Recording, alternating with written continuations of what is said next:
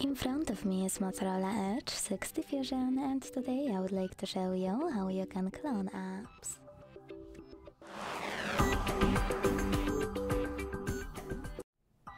Begin by opening Settings and scrolling down to hit Apps.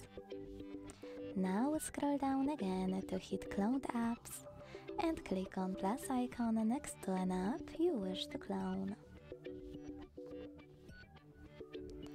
Then wait. So when I go back and check, I can see that my app was successfully cloned. To delete this clone, go back to the same settings and click on bin icon next to your clone. Hit OK and wait. Thanks so much for watching. If you enjoyed this video, leave a like, comment and subscribe.